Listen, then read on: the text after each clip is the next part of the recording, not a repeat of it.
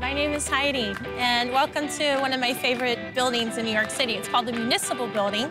Up until 2009, that's where couples would get married. The building actually has about 1 million square feet of space, so it's considered to be one of the largest government buildings in the world. The crowning glory on top is a sculpture called Civic Fame. People are constantly asking me, oh, what is that? What's that sculpture? Civic Fame stands about 25 feet tall, so she's one of the tallest sculptures in New York City. She's holding a crown that has 5 turrets.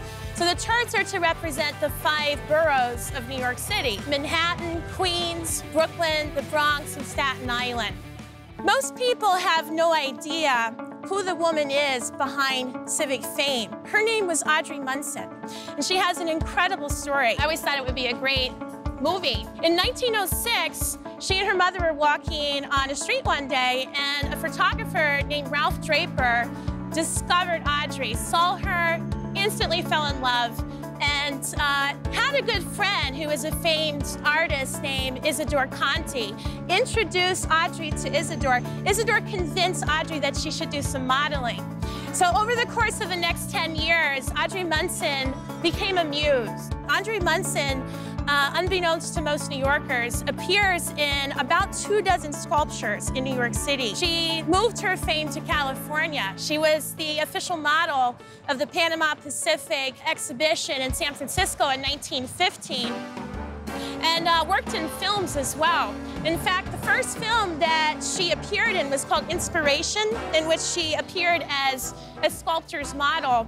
And it was a landmark film because it was the first film in history in which a woman appeared entirely in the nude. She came back to New York after a few years, and she was living in a boarding house with her mother that was owned by Dr. Walter Wilkins. Dr. Walter Wilkins fell in love with Audrey Munson, as I'm sure many people did. So he actually murdered his wife. And that was a huge scandal that essentially ended Audrey's career. She got very, very depressed. And in 1922, she tried to commit suicide. A judge sentenced Audrey Munson to a mental asylum, and she would have been 39 years old at the time. Now, here's what you really have to think about. From age 39 until when Audrey finally passed away at age 104, right? She only died in 1996, right? So for 65 years of her existence, she lived in a mental asylum and died there. So it's really, really sad to me that, you know, a woman who was on top of the world, who the New York Sun newspaper described as Miss Manhattan, died and unknown. She is still famous in her own way. She is immortalized as Civic Fame, and generations upon generations of New Yorkers will walk underneath her gaze.